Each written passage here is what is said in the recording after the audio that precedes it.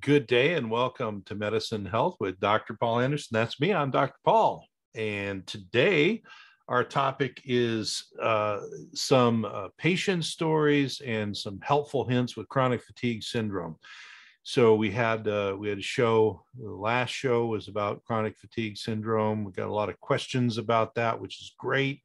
And so I thought, well, we'd pick up on that and do some practical tips, give some patient stories so you kind of get a background and a flavor for what's going on. And then we can move on from there. I love the comments that we get. That really helps because, we all only know what we know inside. And when you make comments, it shows me, where people have questions, or sometimes the comments are around, therapeutic things and maybe is this good or bad and all of that. So chronic fatigue syndrome, certainly not a small number of people, millions of people diagnosed with CFS ME in the United States, and certainly all around the world. So that's what we do. Now, we're doing this live right now on Contact Talk Radio. That's my home. So CTR Radio Network, and they do all of my background production. So they'll take the video version of this. If you're happening to listen on the radio, you're getting the audio. They'll take the video version and move it over to YouTube and my YouTube channel. You can get there fairly easy. Just search DRA Online, Dr. A Online. You can also go to my hub website, which is DRANOW, dranow.com. And there's links to all of my media, including CTR and the YouTube channel. Now, today, we're not going to have a whole lot of show notes, but a lot of times, especially if we're doing some of the, deeper things, or if there's new studies we're looking at or whatever, I'm going to put those studies up in the show notes, and that's going to be on the YouTube channel. And so take a look in there. Also, please, whatever platform you're on, whether you're on one of the pod burners, iHeartRadio, or Apple, iTunes, et cetera, Google, please like, share, subscribe, click on notifications. If you're on YouTube, we're heading now, towards a couple thousand subscribers. Really like to get over the 2,000 mark. Really appreciate all of that. So please let people know, like, share, subscribe, and go back through on the YouTube channel. I've got these long form podcasts that I do every week live on the radio, and then I've got shorter forms, and it's all aimed to, make you an empowered patient, give you information, etc. So as we move forward here, there's a big question that came up. So I want to kind of do this in three parts, and the last part will be a lot longer and deeper. But the first part really is answering a big question, because I had said, I think both in one of my shorts that I did on YouTube and TikTok and stuff about chronic fatigue, that part of the diagnostic criteria is that you don't have any other medical explanation for the problem. And this becomes sort of an issue for people, because they'll say, well, does that mean, it's not a medical problem like chronic fatigue syndrome? No. What they're getting at there with the diagnostic criteria really is,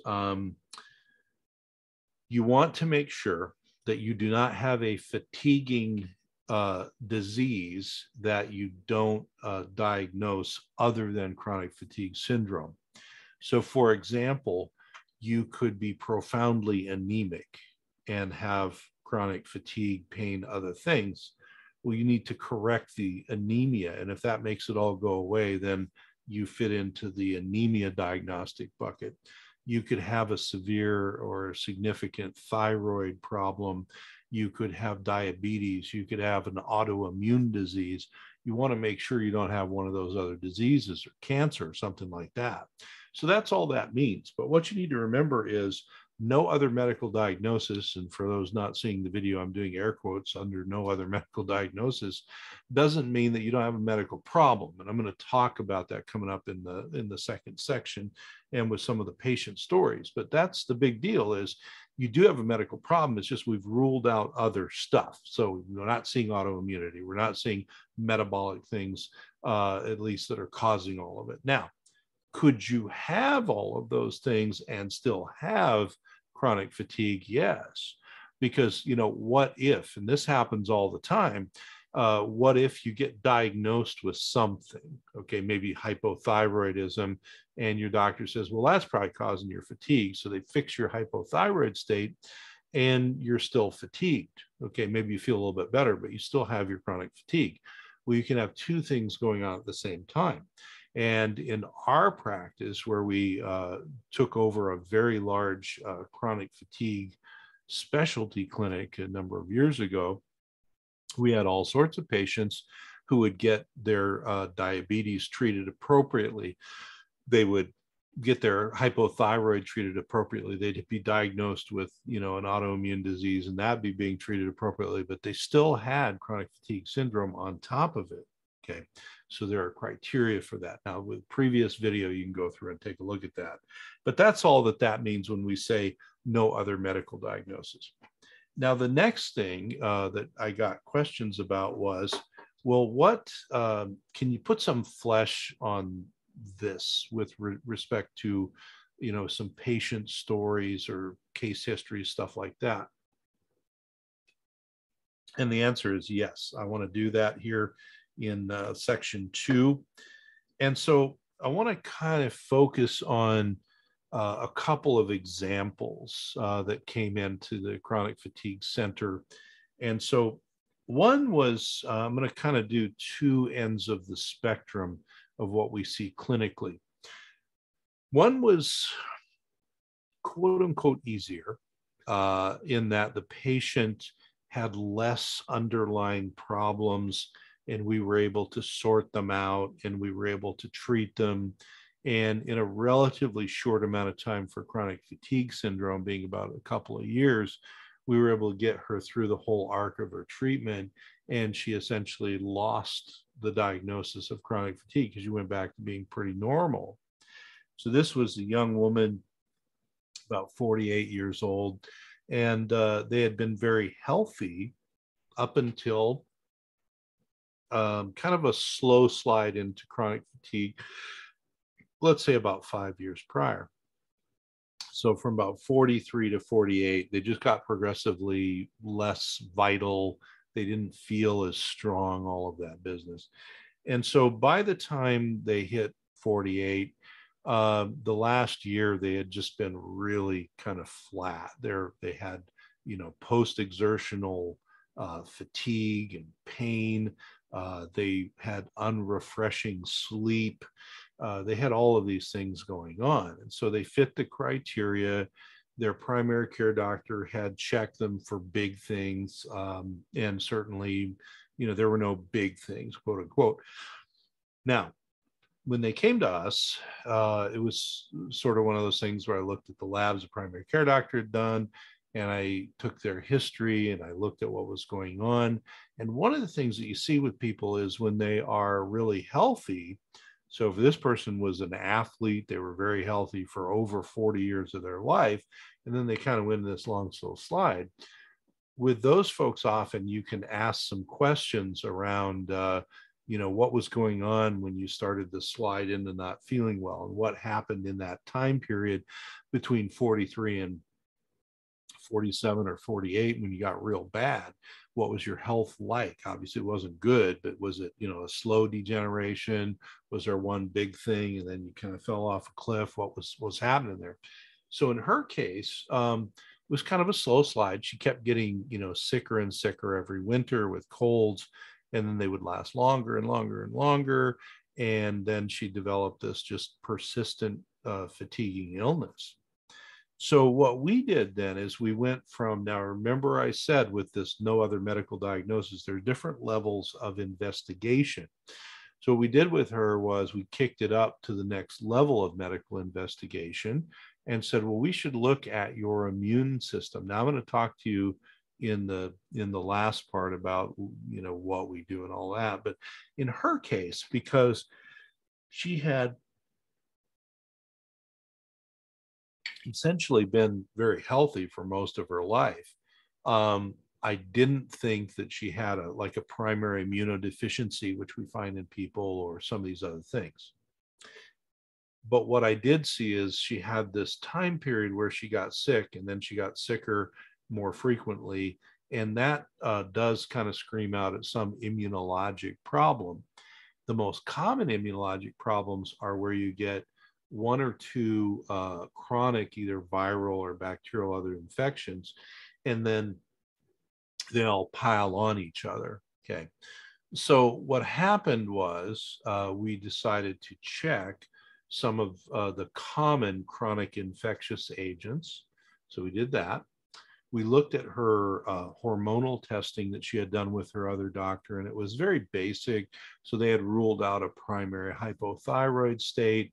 They'd ruled out diabetes, the big things.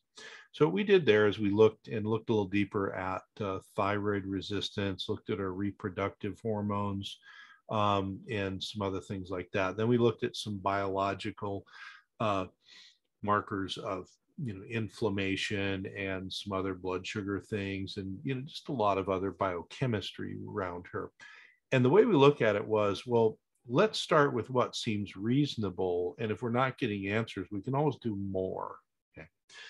Now that usually works out, but sometimes people's cases will fool you and you'll need to look at a lot more. Well, in her case, we get all this data back from her laboratory testing, and it turns out that there's sort of two groups of things that we had to work on. One were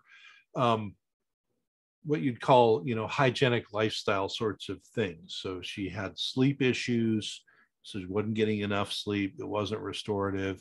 Her diet and intake of food and drink had gotten kind of off the rails, and she was a very healthy person prior.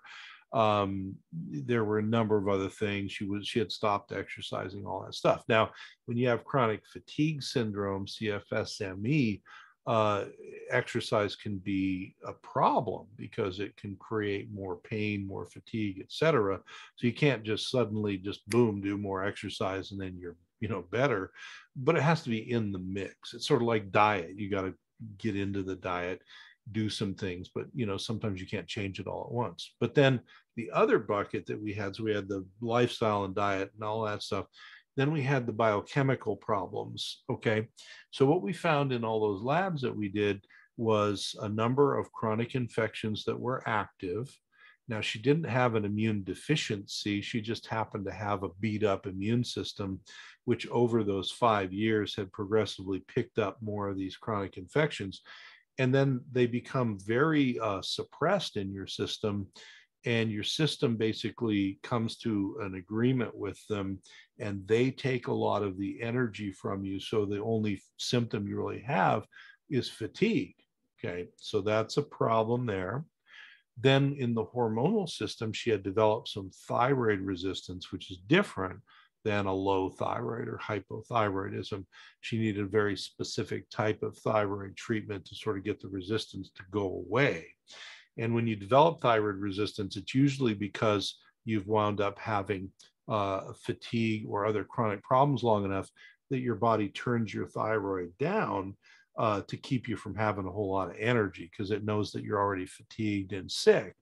So it's a compensatory mechanism. So just like you don't want to come in with guns blazing, make someone with CFS-ME, do a whole bunch of exercise because it'll hurt them. You also don't turn up the thyroid really quickly either, but we had to be attentive to it. All the other blood sugar stuff looked pretty good, but her reproductive hormones were just all over the map. So one thing that she had developed was something that kind of, colloquially call estrogen dominance, where she had plenty of estrogen, but not very much progesterone and testosterone. That can be a problem because a lack of progesterone feeds into the sleep disorders, etc. And so that was a big problem, and also pain and other things. And then she also had zero detectable testosterone. Now, women don't have large amounts of testosterone, but she had none. Okay. And that's very common in men or women who are chronically ill, that their androgen levels, the testosterone family, go down and down and down. So in a man, you'll see that happen, but in women, there's shorter drop. And the problem is you cannot heal very effectively if your testosterone level is zero or very low, man or woman, doesn't matter. So she had all that going on there. Well, now we could have done a bunch of other tests, but in her case, I felt like healthy up until her early 40s, middle 40s, things go all off the rails. And then later 40s, she's got persistent chronic fatigue syndrome. So let's undo the things we found. Now, here's the general rule. If we do that and they're getting better, great. If we do that, they get a little better or they have a recurrence, it's time to open the books up and take a look, take a deeper look. Well, basically, over the following year, we worked very diligently with her on lowering the amount of activity of the chronic infections, getting her immune system kind of tuned up, getting some nutrients into her that would get some energy percolating back. We corrected the hormonal issues by putting her on some natural progesterone at nighttime to help her with the sleep cycle part of progesterone and the pain improvement. And then we put her on some testosterone as well because she had none. Now, the goal with the hormones is not so much to leave her on them forever. This is different than hormone replacement therapy. This is a therapeutic use of hormones to kind of turn things back on. So the thyroid we gave her was a very specific kind to undo the thyroid resistance. And the bioidentical testosterone and progesterone, same thing. They weren't really to replace what was going on because her ovaries still worked. They were just working dysfunctionally. So we did this and kind of put all this in. And then as she started to feel better, we worked on the other bucket of things, the hygienic things, diet and lifestyle. And so she was starting to get better sleep. So then we started to do just little baby steps with her exercise. And we've talked on the program before. I got a lot of TikToks on this too about, graded exercise tolerance. So we did a little baby step exercise, did that for a long time, then took a step up, then took a step up. So you're not overwhelming the system. She already was feeling a little better, motivated to go back to her better, diet, more hydrated, eating the right food and all that stuff. So over the course of a year, she had a huge change. She was really back to herself. We took the second year and kind of tapered down on some of the hormonal treatments, went to kind of maintenance on those, did a lot of nutritional support, just get her body built back up. She was then in the second year, she was back to exercising and sleeping okay and all that stuff. And really throughout the second year, she persisted with good health. And so what it shows you is if you can find the underlying problems and work through that, you can actually work your way out all the way or part of the way of the chronic fatigue syndrome. Now, the longer you have the problem, the more of a challenge that is. Hers was a little more finite. So the other clinical story I wanted to tell was really around the other end of the spectrum. And these are people that I have seen over time, and you see them and you kind of have to treat them in stages, and they have kind of, instead of a linear, progression to feeling better, they kind of have like a roller coaster where it's up and down a bit and up and down a bit. And sometimes it's up, up, up, and then the crash, and then you got to rebuild. So the second person was a little bit more like that. They couldn't remember the last time they felt well. They were again somewhere in their middle 40s, but they really had felt horrible and qualified diagnostically as having chronic fatigue for, as long as they could remember. So, going on half of their life. So in that case, then you've got a lot more things to consider. So in their case, we of course did make sure there wasn't latent autoimmune disease or cancer or severe anemia or something like that. But what we found was there was a sort of one of everything that was wrong. So there were certainly a lot of infectious things, and there were certainly a lot of nutritional deficits. There was certainly profound sleep disturbance, which is common. Diet was okay, but basically no exercise. But then also they had a lot of other things. So the chronic infectious piece was there. A lot of hormonal dysregulation was present, so that's never any good. a lot of toxic influences that go on, chemical and metal toxins when we tested for those, exposure in the past to mold, which kind of sidelines your immune system. Their digestive system was not working very well at all, so they had malabsorption and other things, and just a host of things. So this person, obviously, we started with the same idea to treat these things, but you have to do a little bit of prioritization. And it may be, for example, the diet and lifestyle things you might work on, but they may be in baby steps. So we started working on the toxicity and the infectious things, and certainly the hormonal things. And then we tried to get the person, kind of stabilized. And then you get to the next step, and then you see what you can add on or change or do. Now, what often happens with people that have a longer history and more comorbidity, more reasons for their illness, is that they may actually improve pretty well to the first step. And then on the exact same therapies they've been on, they kind of crash again. And they say, well, why the hell did that happen? Well, that's because what happens is your body has been so suppressed and weak that by the time you put all this good stuff back in and you start to kind of try and take away some of the chronic infectious stuff and detoxify and get the hormones online, the body kind of builds up and says, wow, I've got enough energy now to go attack the next thing.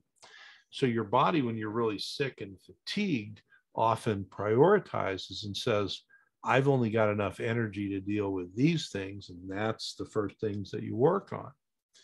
But then you get built up and you help those things a bit. And then the body says, wow, I'm feeling better. My immune system now is going to go attack some stuff we didn't know we had going wrong, or we haven't had time to treat yet.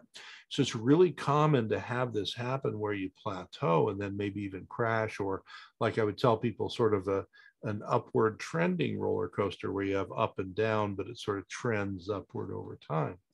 Now, the thing in that case to work on is not so much, oh no, it stopped working or whatever. No, it didn't stop working. It's your body telling us that we have to go to phase 2 and we have to do the next thing, which is then to take a step back and say, okay, we've made some gains, we're winning in some of these areas, but do we need to increase intensity in an area? Do we need to back off a little bit, a little of both? And what's on the short list of things we haven't been able to get to yet? Okay, that might be a little more intense look at the detoxification part. Might be checking and making sure they're not currently, urinating out a bunch of mycotoxins, biotoxins from mold, which are very immune dysregulatory, inflammatory, et cetera. It might be looking at a little deeper at the hormones, because one of the things you see with chronic illness is you start with hormones one way, and 3 to 6 months into treatment, you've got a whole different hormone picture. So you might have to reshuffle that around.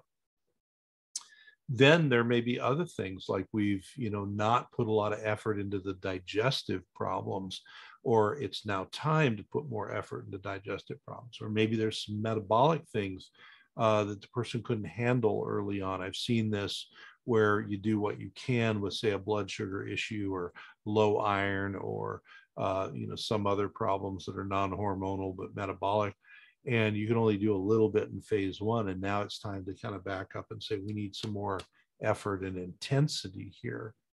So in that case, then that's what we did. We took this pause and kind of crashed to say, nothing's wrong with what we're doing. We have to back up and say, what can we back off on because it's doing better? What do we need to kick the intensity up on? But then also, what are the other things, like I say, on the short list that we need to bring back in and we need to do more with? A lot of times those patients would be on this sort of pattern, and they may go through that cycle 3, 4, 5, 6 times, maybe the whole first year, maybe the whole first 2 years they're doing that. So one of the problems comes in that if the doctor is easily confused by that or thrown off, then the doctor may start to doubt what they're doing, or they may not look back into the short list, or they may not know the short list exists or whatever. And so then the patient and the doctor are kind of stuck at a point, right? Because doctors, you need to, remember, we're not trained largely to treat chronic illness. We're trained to treat acute illness really well. Chronic illness uses a whole different set of skills, a whole different set of thought processes in the brain. So the other thing, though, is that patients get really discouraged, and it is discouraging. You're not, you're better, but you're not better, right? And so you have to be able to, number one, kind of keep the faith and keep your focus and keep moving forward. But you also have to understand that this is part of the process. And I have had patients that were really, really significantly chronically ill, especially with CFS ME, that have been sick a long time, where it wasn't like the first patient where there's sort of this trajectory over 2 years to kind of being mostly better, but it was this up and down and up and down and readjusting. And, that went on for 5 years, 10 years sometimes before they were stable. And that's a hard pill to swallow, figuratively, for anyone, especially, you, the patient, but also the doctor. But it's because the body is so out of balance that it takes that level of intensity and effort. And so if patients would stick with it, and they knew that, at these checkpoints, when we have a plateau or we get to a high point, we crash and plateau a little lower or whatever, that is our body telling us, okay, it's time to regroup and start looking at stuff. And sometimes, these people, what took 2, 3, 4 years or 5 years or 10 years or whatever, is because their body can only handle so much at a time. Very, very important. But that can happen, and it does happen, and you can move through it. The big things about that are acknowledging the discouragement of it, acknowledging how frustrating it is, but also acknowledging the reality of the situation is there's no magic wand to make this better. You just have to keep pounding away at the underlying causes, get the body stronger, and then pound away again, and then get the body stronger and pound away again. That's how this works. So the sicker that the person has been, the longer they've been ill, the more of that goes on. And I've had people where we said, you're kind of at a plateau that's better. You're not where you want to be, but you're not where we started. But you've had a lot of intensity of stuff going on. You want to take a few months off and obviously take what you need to keep you plateaued, but just give it a rest, and get out of the medical system for a few months, and just live and do your stuff, and know that there's more steps to go, but you don't have to do them tomorrow, and sometimes that's very good for your mental space to do that as well. So there's no right answer to it. So that's kind of the first half. I want to answer that question, the big question about what does it mean, no other medical diagnosis. Also want to kind of tell the easier and the harder end of the spectrum with patient stories. And then the second half of the podcast, what I really want to focus on is, what are these areas that we look at? What ones can you as the patient or the family member focus on? What are things that you could maybe ask your doctor to look into? Or if you're interviewing doctors or healthcare providers who work with chronic illness, find out kind of how holistically they're doing it. All right, so for this next section on chronic fatigue and CFS-ME, what I want to talk about is the areas that we like to, look at, and areas that we like to focus on.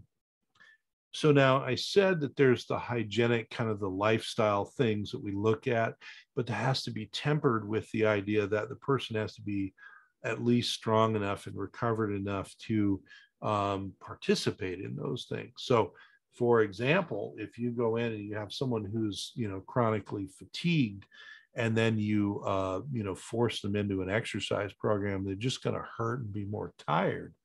Now, does that mean that they can't do it? No. but it means you have to be judicious about when you bring that in.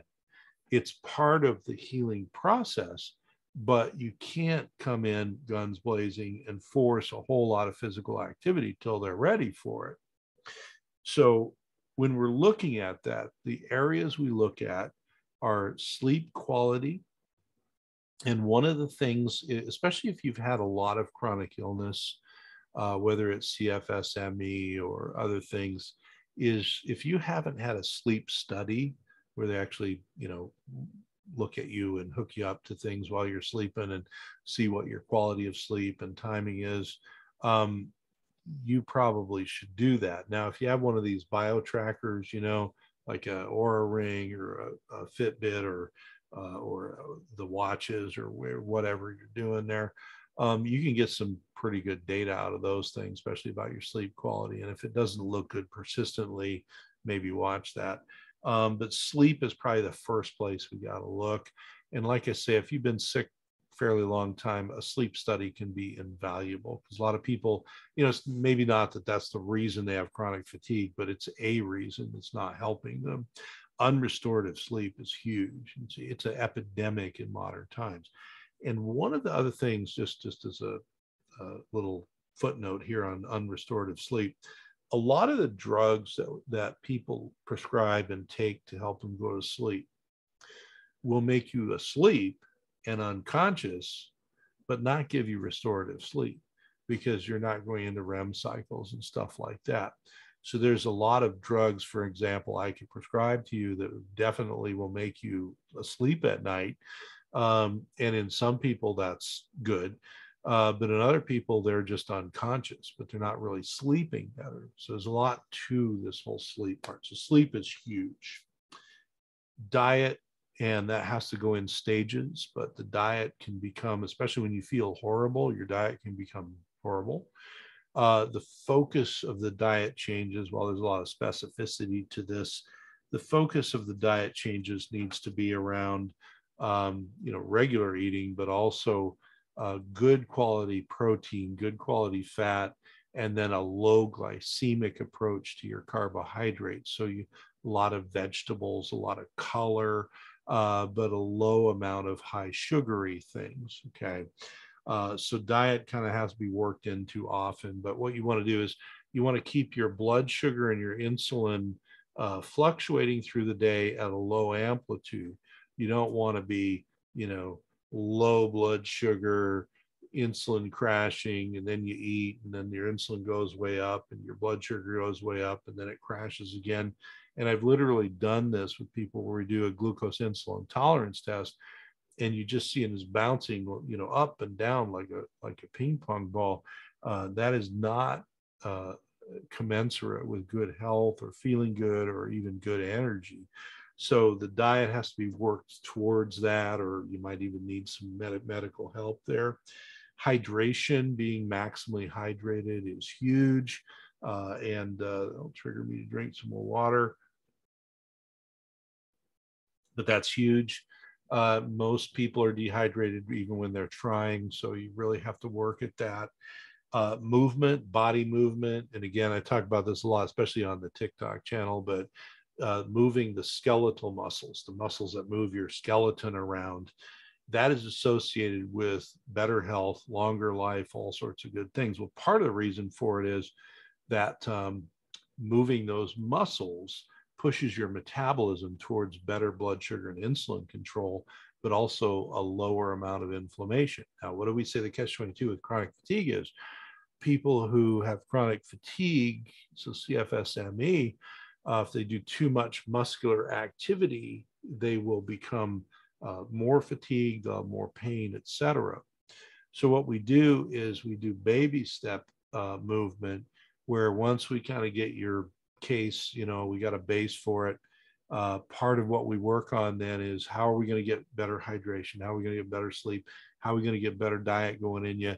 And also, what level of physical activity do you do right now? Most people with CFS ME are not, out running marathons or, playing tennis every day or doing other stuff. So we start with that. For some people, it's like the only exercise I get is, I walk around the block once a day, or the only exercise I get is getting up off the couch and walking to the kitchen. We literally start with whatever that is. So if it's walking to the kitchen, we have you do just a couple more laps to the kitchen every day. It seems just stupid and people feel like it's not even worth it and all this, but here's what you're doing. If you do this baby step approach to exercise, instead of, what you might have done when, say, you're in high school and you're in athletics and, you really work out hard the first week, it sucks. And then you start to get used to it. And then you're trained and you're working out all the time. Well, when you have a fatiguing problem like CFS-ME, you can't push that because the mitochondria get behind the energy producing parts of your cell. So what you have to do is wake them up real slow. So while you're working on all the other stuff and you're working on the hygienic things, diet and hydration and sleep and all that, you just do a little bit. And maybe for 4 weeks or 6 weeks, that's all you do is a couple of more laps around your living room. And I know it seems dumb and all that, but then pretty soon it's like, well, that doesn't fatigue me. And then that person who's just doing a few laps around the living room might go out and walk around the house once or twice a day. And then after 3, 4, 5, 6 weeks, they might walk around the block. And it literally can build in that way. That's how important it is. But it's also important that you don't overdo and crash your system, because, if you go from walking around the block once to suddenly wanting to run a mile or 2 miles, that's too much all at one time. So it has to be baby steps, but you got to be progressive with it. The other thing is supplementation.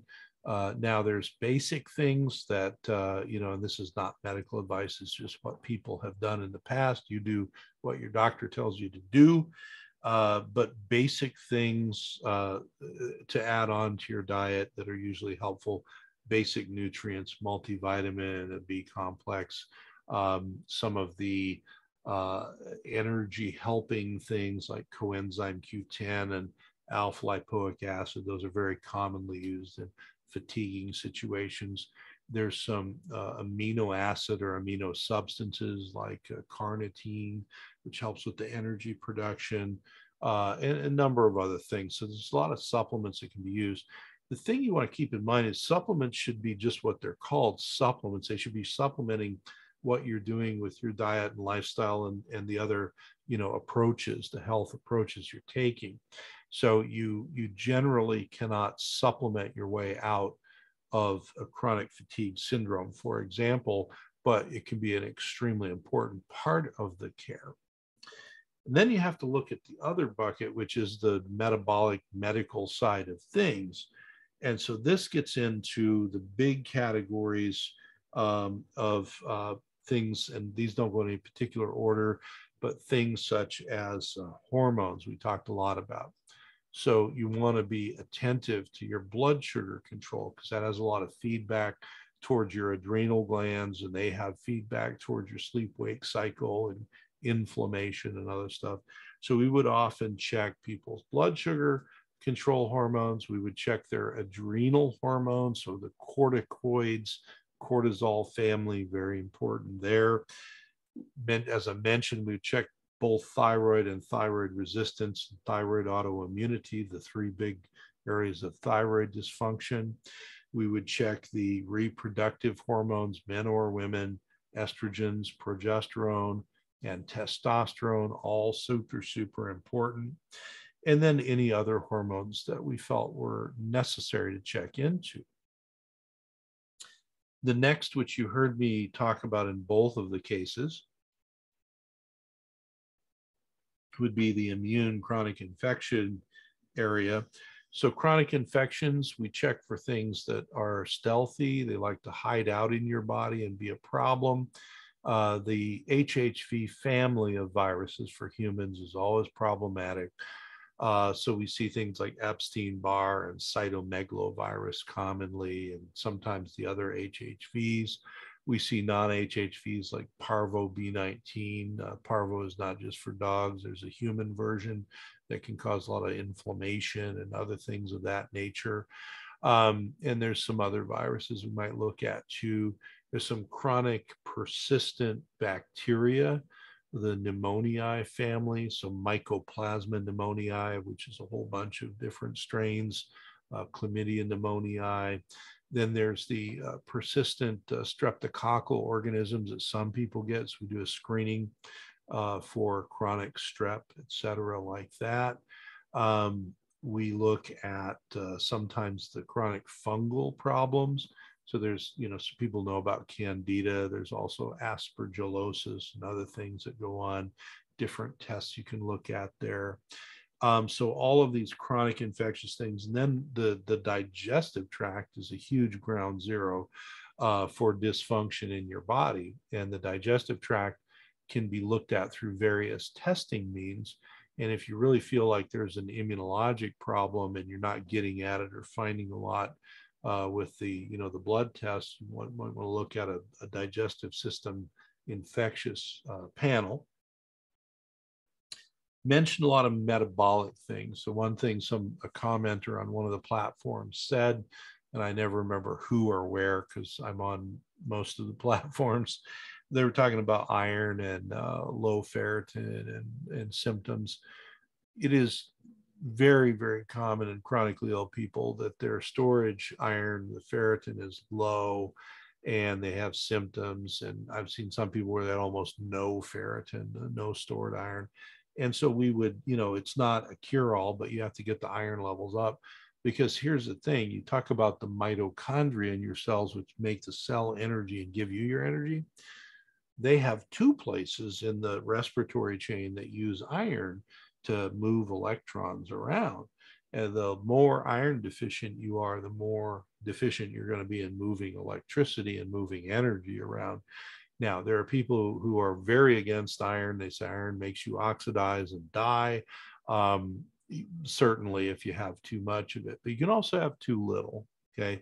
Same with any nutrient in your body. You can have too little vitamin D or too much. You can have too little magnesium or too much. It has to be in the right place. But most chronic fatigue patients, that's at least got to be screened. And certainly if it's low, you need to build the level up. Now, it doesn't cure everything, but it's sort of like if you have a thyroid problem, you don't treat that, you're not going to get your fatigue under control either. We talked about other metabolic things like blood sugar control. Also, vitamin D and K work together. Very important that they're in the mix. All of your other nutrient type things. The other thing that we started to add on once we could test it was genomics and nutrigenomics. What's important there is in a lot of our patients, and I actually posted on an earlier podcast about this, we actually did a study with some genomic dysfunctions. And one of the genomic dysfunctions that's not only associated with low cell energy, but also poor neurotransmitter production in the brain was more common in people who had chronic fatiguing diseases. And so if you're not getting anywhere and you've checked these other areas, doing one of these nutrigenomic profiles can be very, very useful because you could find out, for example, that you have very slow detoxification pathways, or you could find out in your neurotransmitter balance that, maybe you're just not very good at making some of the ones that produce energy, or you're eliminating them too fast, or maybe your cell energy production is just not appropriate for genetic reasons. Now you say, well, if it's genetics, I can't help it. Well, no, you can epigenetically. So genetics are the code, but epigenetics are what turn on and off the code. You can epigenetically help these genetic problems that you were born with proper targeted nutrients, sometimes some herbs, sometimes other things that would do it. Very important. The next thing that we see a lot was dysfunctions in the immune system. So one of the immunologic dysfunctions that we see was in the area of allergic response. Now, if you already have, say, you have seasonal allergies, you get hay fever, when the trees bloom, you cough and wheeze, that's one thing, certainly. And, you usually know about that. But if you don't, but you have that pattern of, every early or late spring, I get these symptoms, it's probably good to find out what you're allergic to. So those can be done. A lot of people, are familiar with, like, the scratch testing on your back from the allergist. It's one way to do that. You also can do blood tests that check for environmental allergens. And in those, I usually do your local, trees and plants and pollens and other stuff. But we also do, normally we add on allergy to different mold spores and other stuff like that. We'll get into mold a little bit more coming up. But that all becomes very important. But also allergies and sensitivities to food. Now, we don't have time to get into the deep, dark secrets of food sensitivity versus allergy. But one of the things that gets misunderstood is that you can have a true, what we call a type 1 IgE, like Edward mediated food allergy. Usually you know about those because you're deathly allergic to the food. May not be, but usually you are. And you might be wearing a bracelet that says, I'm allergic to whatever. But there's also a non-type 1 reaction that goes on that's an immunologic reaction, that's a sensitivity. Now, this is a chicken or egg thing. It can come from the fact that your GI tract is dysfunctional. And so you become sensitized to foods you eat all the time just because your GI tract doesn't work. But it also can be that you have non-IgE mediated immune responses to foods that don't kill you, but they're not good for you. They make you inflamed, etc. So you want to think about that as well. And that can be tested through other testing means. So in a lot of people where, let's say, we've been chunking along, things are going pretty well, they've made some steps forward, had some reversals, made some steps forward, and we got the big things like, the hormonal issues and the metabolic issues covered, and we're working on their chronic infections and working on their gut, but we're still kind of running up against the wall. We're going to look at the hygienic things, make sure that the baby step sort of new exercise is going on, make sure the diet's turning the right direction, make sure they're hydrated, make sure their sleep is working okay. But then we're going to take a step back and say, maybe some of these other things, the genomic things, maybe we need to do a nutrigenomic profile to take a look at that. Maybe we need to do some searching for food sensitivities or other allergies, et cetera. And those are all very legit things to do when you're running up against things. Now, the other immunologic things that you want to take a look at is, remember I said early with that first case, because it was a fairly short, just a few years in a 48-year-old woman of fatigue, I didn't think they probably had a primary immune deficiency. But if we get somebody and they've been sick for years, or they don't remember when they were healthy, or they have a childhood history of illness, now you can screen people for primary immune deficiencies. The two that are the easiest to locate are the B cell types. And those are usually IgA like Apple or IgG like George. And there's ways to test for those with blood testing and things that look at the genomics, that look at the output of the B cells, stuff like that. But I've also had some of my chronic fatigue patients turn out to have a cell mediated or a T cell problem. Those are a little more elaborate tests. And there's a lot of T cell immune dysfunction that don't have names. So, the most famous, T cell dysfunctional immune deficiency is HIV disease and AIDS. But there's a lot of them that don't have to do with that virus that you're just born with. You have dysfunctional T cells. So again, if you're not getting, answers, or you're treating all these infections and they never go away, you got to start looking at what's the immune system doing. So that is often something, if the history is there, we do that up front. But if the history is not there, but we keep running into a thing, or we're constantly having positive immune challenges from these bugs and chronic infections, we want to start looking at the immune system. The next thing are, what might slow down my immune system? We got just a couple of minutes here and we're almost to the end. So mycotoxins, the mold toxins. So I talked about looking at mold allergy. That's one thing. But the other thing is we can now do, say, a urine test for a screening that will look at the mold toxins coming out of your body. And a lot of people either live or work in settings where they have mold and mycotoxins. And the problem with a lot of mycotoxins is they are two big things that make chronic fatiguing illnesses bad. One is they're an immune suppressant. So literally there are mycotoxins that are used in like oncology to suppress parts of the immune system. Well, imagine if you have those mycotoxins and you don't need your immune system suppressed, you're going to collect infections. Very, very common. People with chronic recurrent candida or Epstein-Barr, or some of these things you hear about, a lot of times there's there's mold in the background, and so you got to figure that out. Sometimes that's you got to get something cleaned up. I've seen it where people had a mattress, and under the mattress was full of mold, and they're sort of breathing it in all night. I've seen it where it's in the house or the carpet or whatever, and so you got to be careful. You got to remediate that, get rid of it.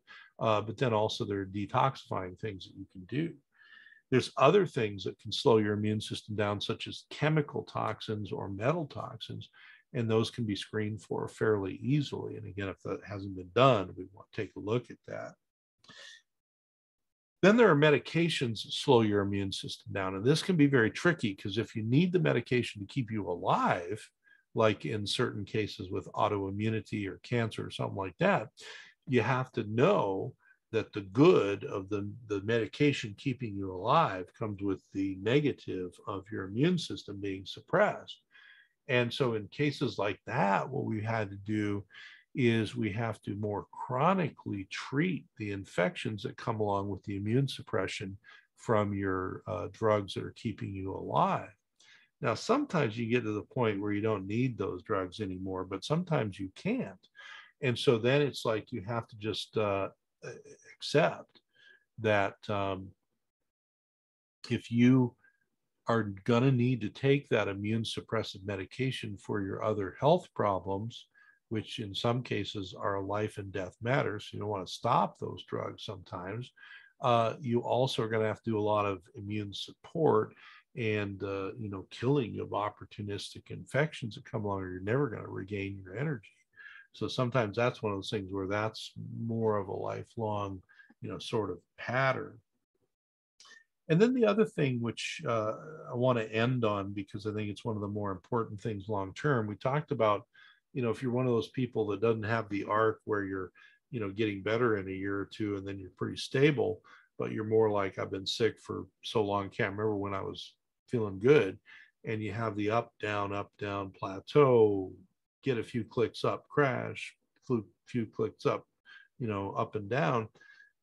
That's hard on your brain. It's hard on your doctor's brain. It's hard on you. It's hard on you emotionally. The mental emotional part of chronic illness is not only very real, it is very impactful to you as a human. And so while certainly chronic fatigue, CFS-ME, is not in your head, it is a real medical problem. There's an overlay of the mental emotional. It just goes along with being chronically ill. And so we want to make sure that that is also being taken care of. You need someone who you can vent to about how slow your care is going, maybe, or you need someone you can talk through, like, should I go back and kind of press on my doctor a little bit more, or should I, do this, or, what can I do with maybe some other types of therapy just to help that axis. So it's not that mental emotional is the end all be all, just like hormone problems are not the end all be all, or other problems aren't. It's that it's all part of this holistic look. And the one thing I want to leave you with as we run out of time is, if you have chronic fatigue, CFS-ME, and you're not having this sort of holistic approach to it, it will never start on the road to recovery, whether that's a complete recovery or a cyclic recovery or progressive type of recovery. Whatever it is appropriate for you. You can't do it with CFS-ME without looking at all of these areas. Well, I've burned up all of the time for today, as I always do. I'm Dr. Anderson. Please like, share, and subscribe on whatever platform you're on. If you're not on our YouTube channel, please go. Would love for you to subscribe, put your questions in there, etc. And I do a lot of these programs and a lot of the YouTube shorts or the TikToks based on your questions and comments. So thank you very much. Thank you to CTR Radio, who's the host, And if you're on a pod burner, please like, share, and subscribe there. Go over, check out the YouTube channel. Check me out on DRANOW, dranow.com. That's got links to everything there. Thank you very much, and I'll see you all on the radio next week.